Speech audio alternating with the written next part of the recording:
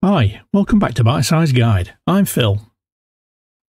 DaVinci Resolve has just been updated from version 20.1 to 20.2. It only updated yesterday, and there's one new feature that already stands out as a massive time saver, and it's usable in both the free and the studio version. It's called the new Silence Deletion Tool. Because it only came out yesterday, I thought it was worth a mention. I thought I'd do a video on it today while it's still fresh. This tool automatically detects silent gaps in your dialogue and your video and removes them with basically one click. There's no more like manual picking through a clip to get rid of like dead air or awkward pauses. So we'll get right into it. I've got the DaVinci Resolve desktop open, and as you can see on my timeline, I've got two videos there. They're both identical, and we're going to use one as a before and one as an after, just so we can compare the two when we run it.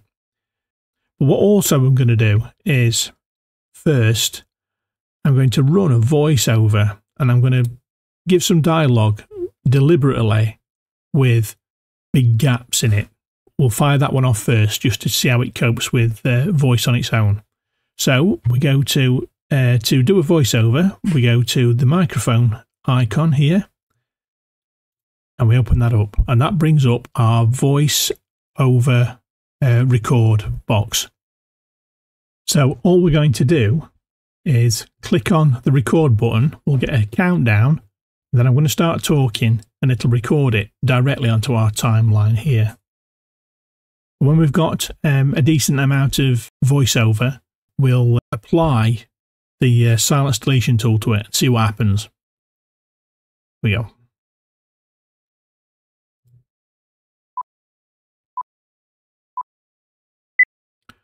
Hi, this is a voiceover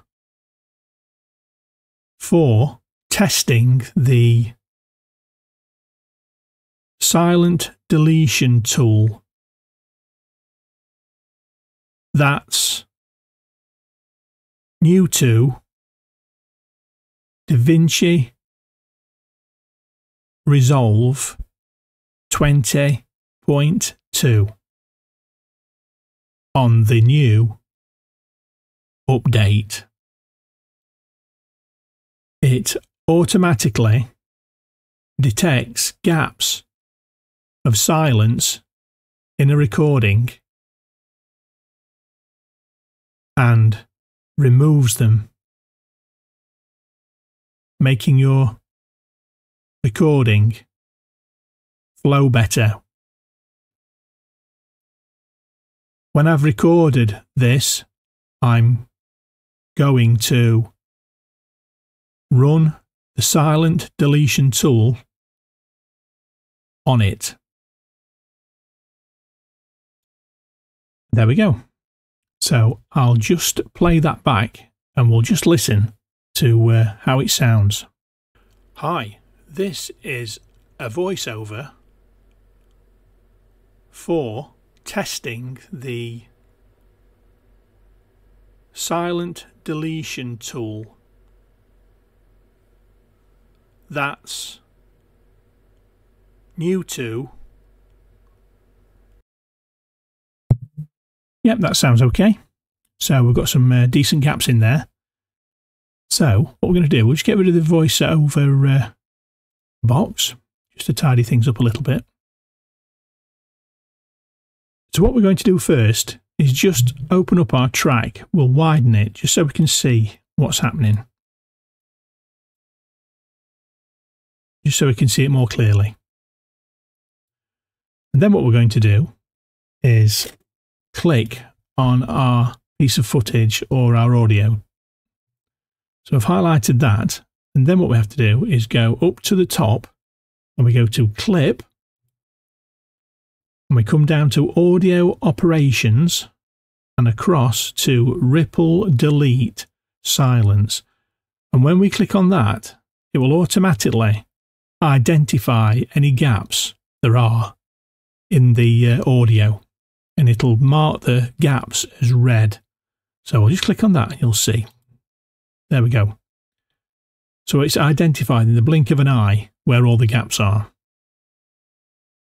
So in the remove silence box, we've got a few settings. The top one is the decibel level. So basically how loud or quiet you want it to be before it classes it as silent. If you increase the decibel level, then basically it'll treat everything as silent. It'll actually cut everything out. And the extreme at the other end, if you asked it to only ignore anything that was, say, over 99 decibels, minus 99 decibels, then it wouldn't find anything, basically. So I find like a happy medium. I've found that about 28 for me works fine, but you'd need to play with it yourself. You get it how you want it to be. The next one down is the pre-head, and that means how many frames at the end of your silence do you want it to cut. Basically how near do you want it to get to the dialogue. If you put 0, it will chop it off right at that point, and you might find that it might chop a bit of your dialogue out if you're not careful.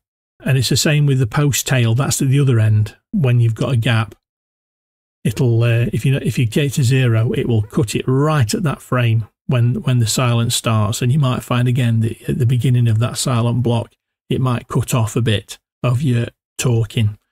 So it's best to leave a bit of like a buffer between the actual real dialogue and the point where it cuts it off. So for these purposes, I've put three frames, and the minimum to strip. So basically, it looks at how many frames are in these snippets, and if it's less than 2 frames, then it won't class it as a gap. Basically, it'll leave it alone.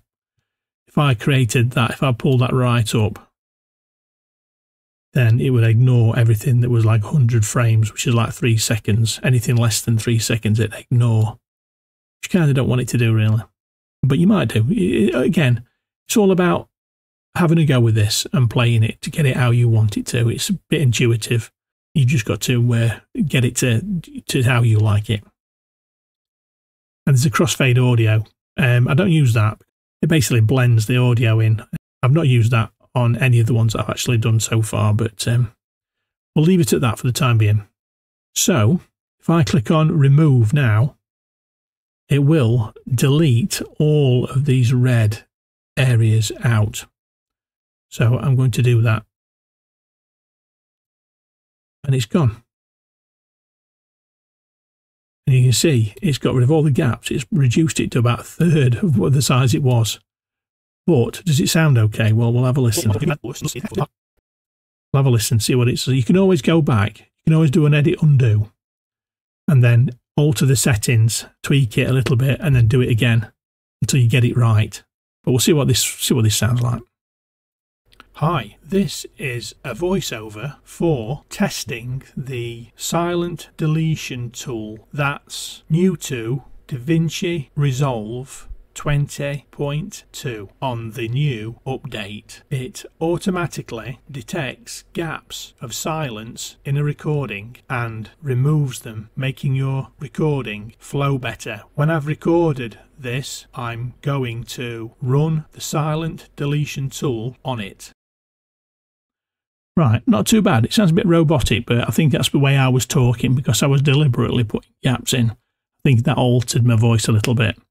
What we can do edit, undo, and we can run it again. We'll delete, and this time we'll take out all of the pre and post frames. So it brings it a bit closer to the actual dialogue. We'll see if this like doesn't sound right. It might clip off some of the audio, it might sound a bit weird, but we'll have a go. Just out of interest, we'll just run that and see what that does. So that's made it even smaller. And we'll just play that to see what that sounds like. Hi, this is a voiceover for testing the Silence Deletion Tool that's new to DaVinci Resolve 20.2. On the new update, it automatically detects gaps of silence in a recording and... Yeah, I didn't like that. That sounded even more robotic. Right, what I'll do, one more time. Edit, undo, highlight, clip, audio operations, ripple cut silence, and this time I'm going to put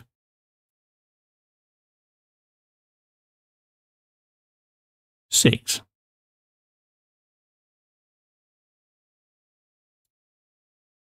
Six frames each side, which is about a fifth of a second. And we'll remove that. In the real world, your dialogue wouldn't sound so robotic. It's because, as I say, I've deliberately put gaps in, so it makes it sound a little, the way that your voice is inflected. It makes it sound weird. If I was just talking normally like this, but there were natural gaps in, then it would be a little bit different. Hi, this is a voiceover for testing the Silence Deletion Tool that's new to DaVinci Resolve 20.2 on. That sounds a lot better, actually. So there you go. That's how we can do it. What you can do now, if you wanted to, if you're happy with all of that, we can drag all of that dialogue. Because it's been chopped up, we've got loads of little. So if we wanted to do any sort of like alterations, we'd have to do it to every single one of these. So what we can do is we can turn it into a compound clip, and how to do that is actually on another video in our series. But what we'll do, we'll right click and do a new compound clip, and we'll call it Silence Removed. And we'll create that, and then it turns it into one nice file again that we can alter in its entirety in one go. Hi, this is a voiceover for testing the Silence Deletion Tool. So if we click on that and inspector, we can alter that in one go without having to do it into individual snippets. Oh, that's pretty good. So we're going to have another go at that, but this time we're going to use our video footage.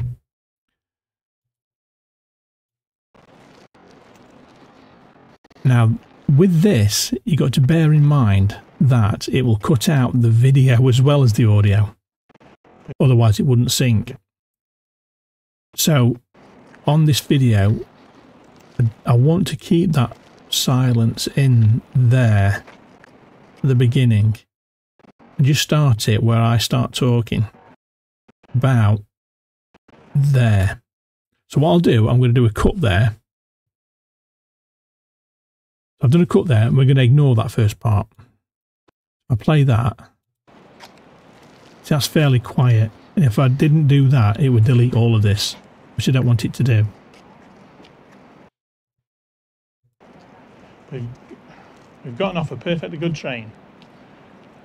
Now we're going to walk 7 or 8 miles down into the bay where the boat is. Hopefully we'll get there before it disappears. Hopefully we'll get there before it goes. And we're walking in. There we go. So what we're going to do is highlight the portion that we want to correct. Again, like we did before, but this time we're going to highlight the video and the audio. And we'll go to Clip, Audio Operations, Ripple, Delete Silence, and we'll go Remove. And we'll just see what that sounds like.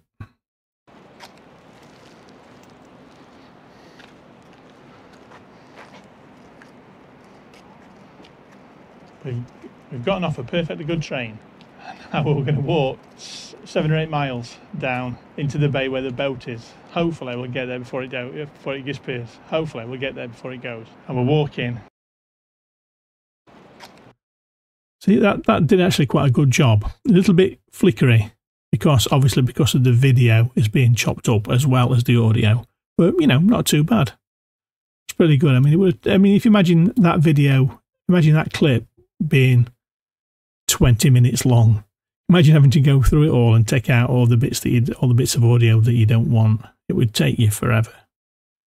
And again, what we can do, highlight all our sections, right click, new compound clip, test, removal, silence, video.